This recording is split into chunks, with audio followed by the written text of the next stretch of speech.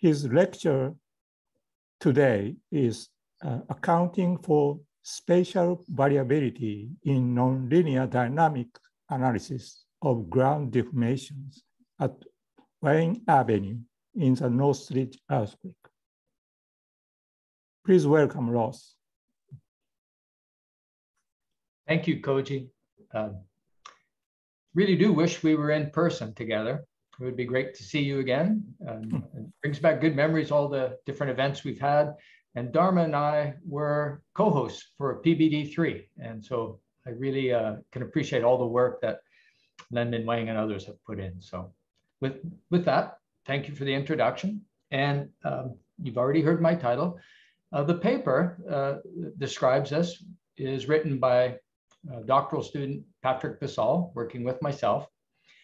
Patrick is just about to file his thesis and will be an assistant professor at the Ohio State University coming January of the upcoming year. And so this particular story that I'm going to tell is part of an overall objective at integrating nonlinear dynamic analyses, which we'll call NDA, procedures with stochastic models of the subsurface variability for problems that involve liquefaction and cyclic softening. So that's kind of our overall focus. And we're trying to add to lessons from a number of prior studies, including some of those illustrated in the graphics below here, trying to build up some experience with these tools. Now, the specific objectives for the Wynne Avenue case study that we'll look at are to evaluate these procedures for a site where we have moderate deformations, and then also evaluate the effects of alternative subsurface modeling approaches and see how sensitive results are to these details. So the presentation will start with some background on Wynne Avenue in the '94 Northridge earthquake. Then we'll look at the subsurface modeling. Then we'll go to the nonlinear dynamic analyses, and then we'll have some concluding remarks. So first, a little background on Wynne Avenue. Wynne Avenue is located in the San Fernando Valley, which is north of Los Angeles in California. It's very close to the epicenter of the magnitude 6.7 Northridge earthquake. And we have a nearby recording station, the USC3 station, which is about 1.7 kilometers away, similar location relative to the fault surface, where a peak ground acceleration of about 0.45 G was recorded. Now, this site was investigated extensively by the U.S. Geological Survey and documented in papers and reports by Tom Holzer and Bennett and colleagues. And this photograph here shows the site a year after the earthquake. And you see the two people are standing between cracks in the pavement with a graben between them. I'll highlight that with that red dashed line. And basically that is a 12-meter wide graben with about a 10 to 20 centimeter down drop. And the question was, well, what subsurface details led to this specific feature at this location, and could we understand that? We also know that the general area is moving around. For example, from Department of Water and Power records show that within about a 300-meter range of this map ground deformation, there are 8 breaks to cast iron water distribution mains and 1 break to a large diameter trunk line. And these just illustrate that sometimes the ground deformations are subtle enough, they don't manifest clearly at the surface, but they're damaging to buried utilities. So we want to have a look at this more moderate case of ground movements. The USGS did a number of explorations over a 500-meter array along Wynne Avenue. Right in the middle there are some purple lines. These purple lines are the outline of the graben extent, which kind of goes oblique to the roadway there. You see the CPTs were clustered close together near the graben to pick up some of the details and then spaced out more broadly as you move further away. This is a cross-section illustrating the subsurface conditions at the site. The observed graben is marked here in the middle. The upper unit A is essentially road base and fill materials. Unit B is soft to firm clays, overbank clay deposits. Then unit C is a stiffer clay, overbank clay deposit which has interbedded sand units, this one labeled C1 and this one below it C2. I'm going to zoom in a little bit closer to illustrate that in the area of the graben, there are many more CPTs located to kind of pick up the details. And if we zoom in right about the edge of the graben, you see a change in the characteristics of the CPT signatures. On the downhill side, the CPTs have lower tip resistances, and borings show that you have about 45% fines or greater. They're sandy silts mostly.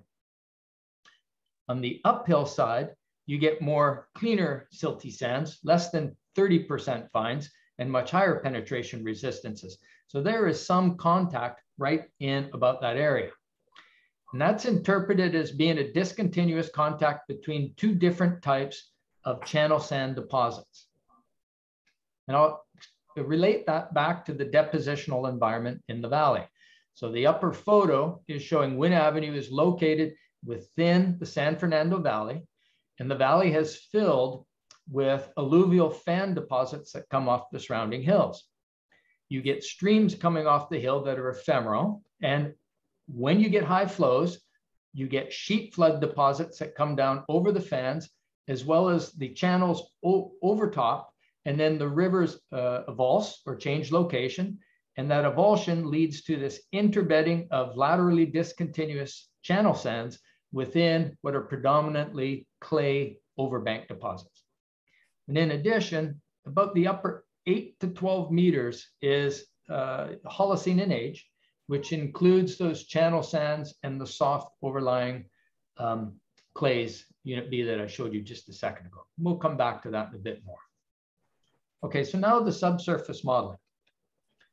Now, in general, when we're looking at different environments, we can think of the general approach. We might look at heterogeneity in 3 different scales. The first would be stratigraphic heterogeneity, and these are the larger scale differences due to formational processes. The second would be lithological heterogeneity, where we're looking at persistence of distinct interlayers within some strata. And the third would be the inherent soil variability, the more small scale variations within a distinct lithological mass. Stratigraphic heterogeneity, that large scale formational process driven heterogeneity, is generally deterministically inferred from our in situ and geologic data. But when we go to lithological heterogeneity, there are a number of ways to model the uncertainty in defining those smaller scale variations. And they sequential indicator, transition probability, et cetera. Now, we've used transition probability in a lot of our work, but we're not going to need to use it today. When we're looking at inherent variability, again, there's a number of different approaches. They're listed here. Today, we're going to use sequential Gaussian simulations for looking at inherent soil variability. So with that, we can jump back to Wynne Avenue, and this is the stratigraphy as defined deterministically. And the units on here that are going to be important to us in terms of ground deformations are going to be the softer portions of unit B and the saturated portion. So this B-sat unit is going to be important. And then the interbedded sand unit C, C1, broken into the C1A and C1B components. Those are where the ground deformations are going to be rooted. So it's in those 2 units that we will put in inherent variability. And again, zooming in at the middle part of this profile, I'll point out the numerical model does the whole 500 meters, but we'll keep showing results kind of for a central portion. And so we're going to put in inherent variability in C1A, C1B, and the saturated overbank clay deposits. And the mesh here is on the order of about 1/4 meter in vertical dimension in the critical units, and they get about as meter thick when you get down into the dense Pleistocene sands that underlie it. So now, with that, we're going to do 3 different subsurface models. The first subsurface model is going to be a uniform analysis model, just like we would do in practice. We'll define the stratigraphy deterministically, just as shown in the previous slide. And this time we will have no inherent soil variability. We are going to assign each of those strata a uniform representative property. The baseline uniform analysis model will use the 50th percentile properties spatially declustered for the array of investigations. And then we look at other percentiles and sensitivity studies. The second set of analysis models are stochastic models, where we include variability within BSAT and the C1 zoned.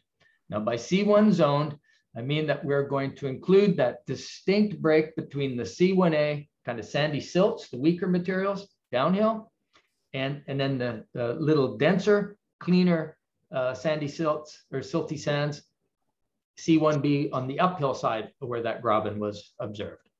And we're going to use sequential Gaussian simulation to generate the realizations.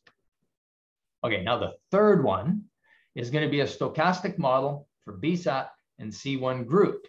In this one, what we're going to do is just lump all the properties and data for C1A and C1B together into C1 as a grouped layer, and see if these conditional realizations can still generate reasonable results without that stratigraphic break. Now, to get to those stochastic realizations, we need some property distributions. And so this first figure is showing a cumulative distribution of the peak undrained shear strength ratio, SU over sigma VC prime, for the overbank soft to firm lean clays in Unit B. And so what we have here is each of these gray lines is an individual CPT used to infer undrained strengths.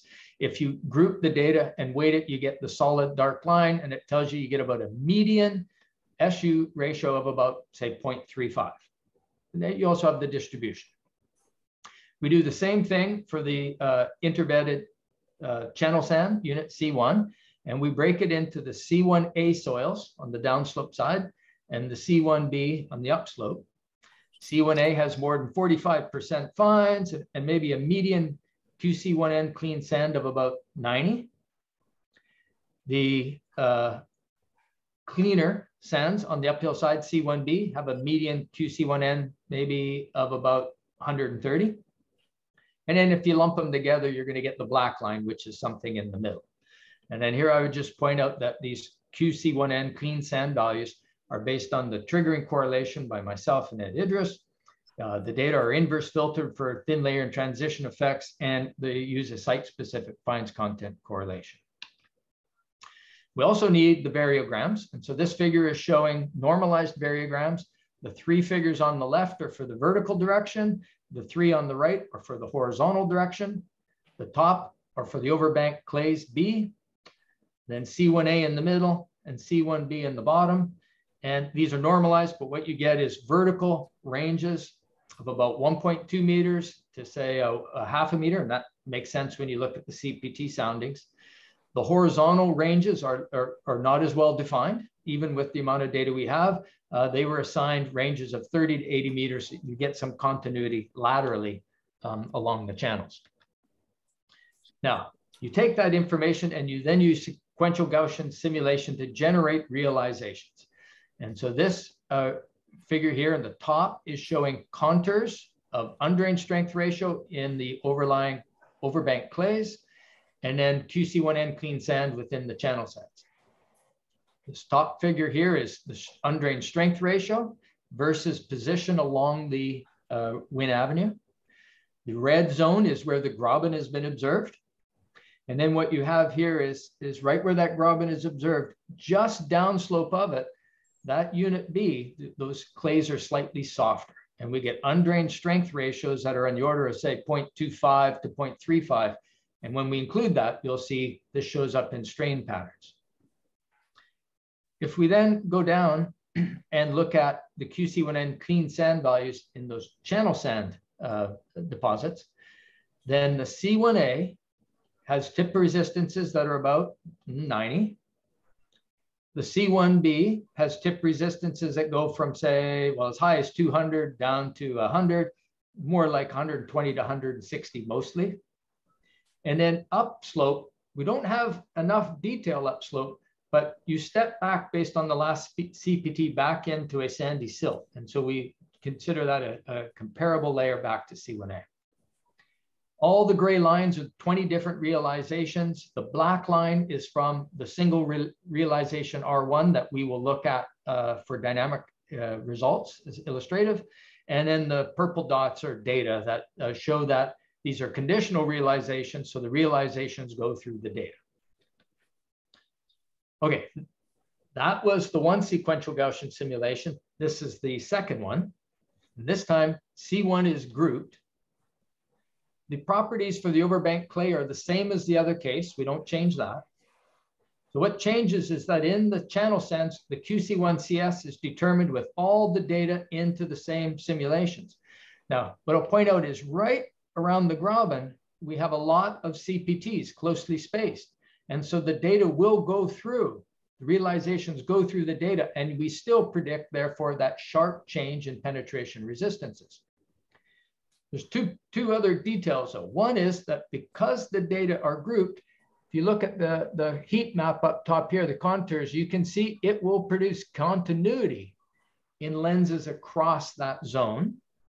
And the second is on the uphill side where we don't really have data, it produces almost an interpolation between the weaker materials far upslope, the stronger materials near the graben, and this has an effect on what happens in the upslope direction. Okay, those are three models. Now we can look at some results. So the nonlinear dynamic analyses that we're going to do are using FLAC with the user-defined constitutive models, PM4 sand and PM4 silt.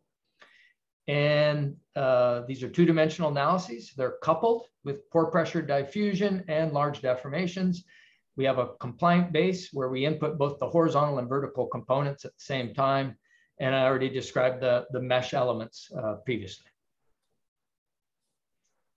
A couple of things on the constitutive models. For the sand units, we're using PM4 sand. This is a critical state stress ratio based bounding surface plasticity model put together by myself and Katerina Ziotopoulou. The manual, the dynamic link library, and calibration files are available at our website.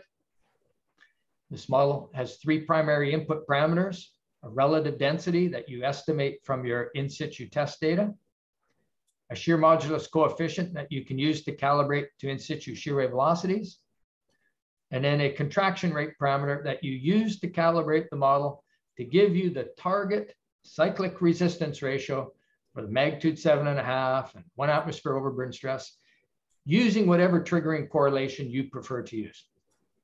And then the bottom figure is just an illustrative response of the model to show it generates that cyclic mobility and accumulation strains after triggering liquefaction. Now, the overbanked clay deposits are going to be modeled using PM4 silt. This model is similar to PM4 sand. It has some variations and changes from it, again, by myself and Katerina Ziotopoulou. Three primary inputs. You put the undrained shear strength for critical state conditions. You put in the shear modulus coefficient to get the shear wave velocity you want. And then you have a contraction rate parameter to control how the cyclic strength varies as a ratio of the undrained monotonic strength. And an illustrative response is shown below, showing you can simulate the behavior we often observe where pore pressure ratios don't quite get to 100%, but you do lose effective stress. You generate and accumulate shear strains, albeit sometimes with slightly wider hysteresis loops. Okay, so a couple more details. The PM4 sand input parameters are calibrated to the triggering correlation by myself and Ed Idris. For the analyses, the baseline analyses I'm going to show you, we're using the expected cyclic strength, and then we do parametric variations on more design values and other percentiles. There are a number of other parameters for the constitutive model, and those unlisted secondary parameters retain the default values that are per the manual that we provide for the model. And then what I'm showing you here is a table for the baseline uniform soil units. So in this case, this is just summarizing the units that get PM4 sand. You solve for the properties given your representative QC1N clean sand values, and that works for the uniform model. When you do stochastic models, you have to account for a full range of penetration resistances. So in that case, we have the calibration performed for a range of penetration resistances and then use lookup tables to get those. And the paper, which I should apologize. I did not get it in time for the proceedings, but that was my fault. But we did get it in for the special issue that will come afterwards. And the paper includes the lookup tables as a supplement, so you can see how we do that. PM4 silt, it's basically the same story, just telling you we calibrate to the undrained strengths that come from the in situ test data. And then we give you the table for the baseline uniform properties and lookup tables for the stochastic models. So you can recreate any of these results if you're interested. We then need the input motions. And as I mentioned, we're going to use the USC3 station, which is 1.7 kilometers away. We take these motions, and they're shown here on the left as time histories, and on the right is acceleration response spectra. The north-south component is shown in green here, and that's aligned with the direction of Wynne Avenue. And this motion was deconvolved down to depth and then propagated back up to an outcrop for the underlying Pleistocene dense sands. That deconvolution didn't change the record much. So if your dashed line here is the original recording, the green line is what we have as an outcrop for the Pleistocene sands. And so there's some modest differences. Sensitivity results show you get essentially the same response with either motion. Okay, so now we can get to some analysis results. I'm doing okay for time. So baseline uniform model first. So the simplest one. And I'm going to show this time history showing the generation of strain in the different units. So get this thing started. Hopefully I can get it to go. There we go. And if you watch C1A, this is the loosest sand. On the downslope side, you see the strains start to accumulate throughout the looser C1A sands. And then as things are deforming, you generate a shear band that propagates to the ground surface, and then eventually a complementary one, and the block in between them drops down a certain amount. So we look at contours at the end of shaking. These are the excess pore pressure ratios on the bottom, and you can see we've liquefied most of C1A, the looser sand, and then very little or lower pore pressures within the denser C1B. You do look up top for strains. You see most of the strains are now concentrated in the liquefied C1A layer, and then you see the mechanism that forms at the surface, and this is the part that's going to drop down. These are horizontal displacements. They show that the soil overlying C1A is largely moved as a block downslope with movements of up to 36 centimeters. And these are vertical settlements that show you that right where you have that graben form, you get about a 10 to 15 meter wide graben and about 14 centimeters of downdrop. And that is pretty close to the field observation of a 12 meter wide graben and 10 to 20 centimeters of downdrop. So this model, by getting the stratigraphy, the stratigraphic detail, the larger scale stratigraphic details right, but just using uniform properties within individual strata, did a pretty good job of reflecting the field observations. So now we're going to add some stochastic variability. Now, here I'm showing the case for C1 zoned. And C1 zoned is where we still have the C1A and the C1B separately generating realizations for those units. So we'll start this thing up here. There's the time history. Now, if you watch, you're going to see some strains develop in the overbank clays. You get strains in the overbank clays. You get a lot of strain in the C1A sand again.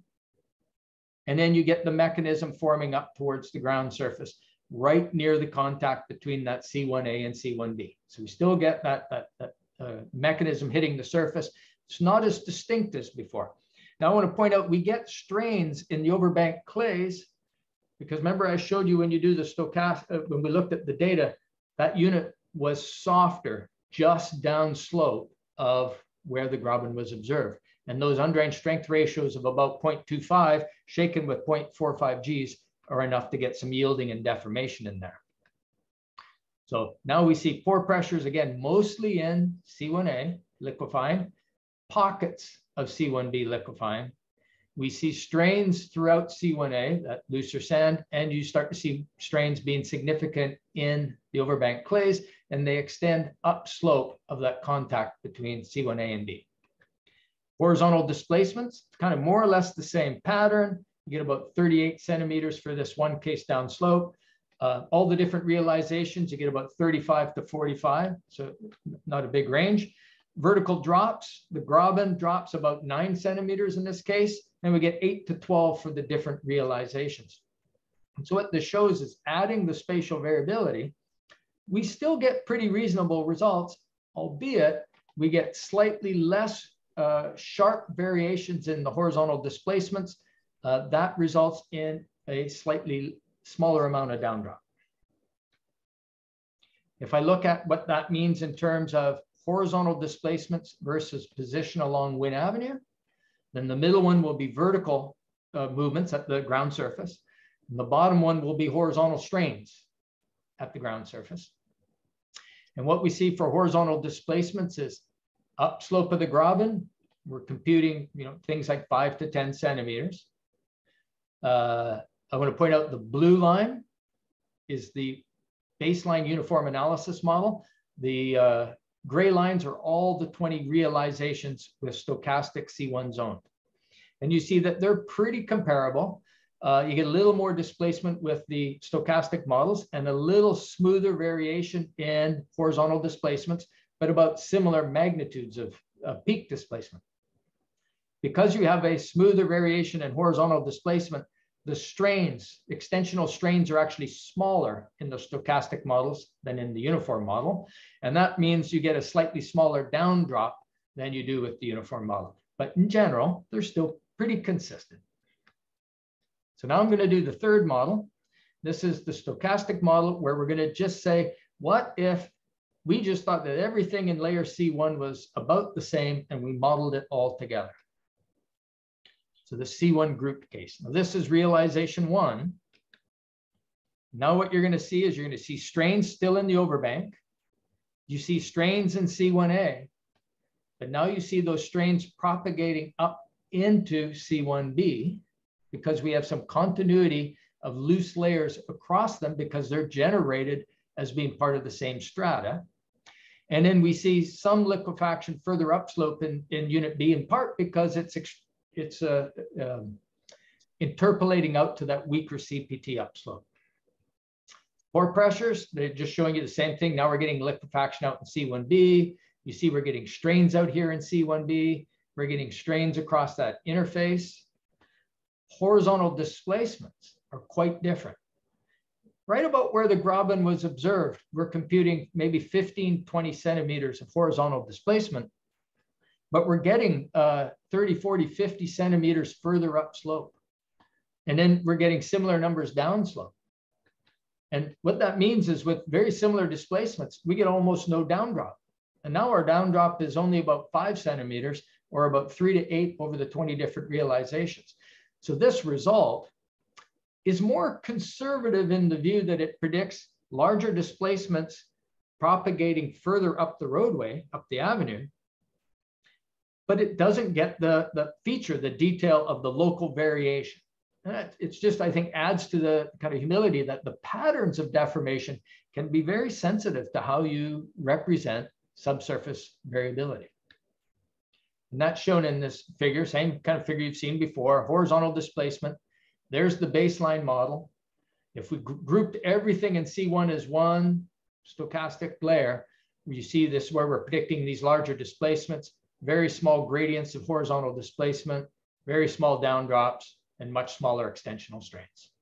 So conservative in predicting bigger displacements, but not picking up the detail of that graben feature. I have some concluding remarks. Yeah, and I'm doing okay for time. So first one, the Wynne Avenue site was chosen in part to give us a test of these nonlinear dynamic analysis procedures when we're looking at moderate displacements, and we wanted to see if we could pick up the spatial distribution of these liquefaction-induced ground deformations.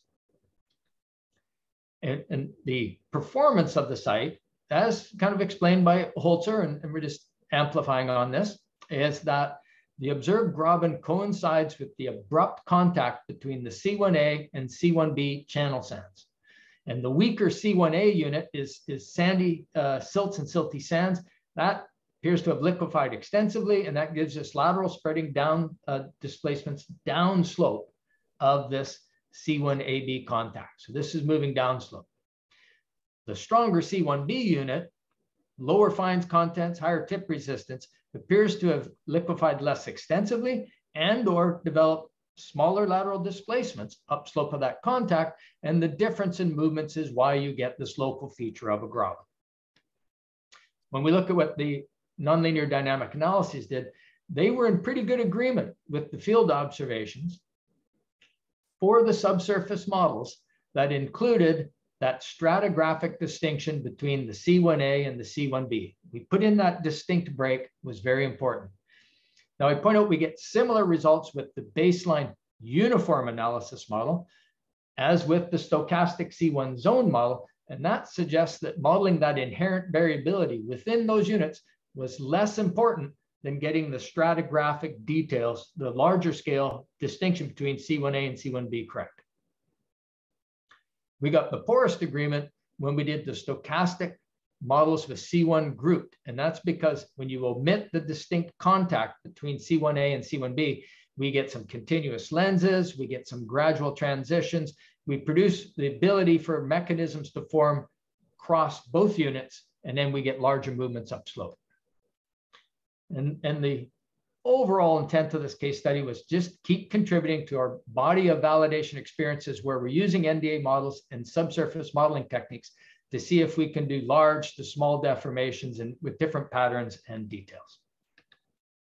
I'm going to close by, all thanks goes to the US Geological Survey. They provided all the site exploration data, which was very generously shared. And the time and discussions and comments from Tom Holzer were extremely valuable. And portions of this work were funded by our California Department of Water Resources. And with that, I think I've successfully left you with barely time for any questions, Dharma. Thank you very much, Ross. But I would like to invite, can you hear me, by the way? Yeah, okay. I would like to invite questions from the audience, if you have any. Please speak up because I may not be able to see all your hands up signals.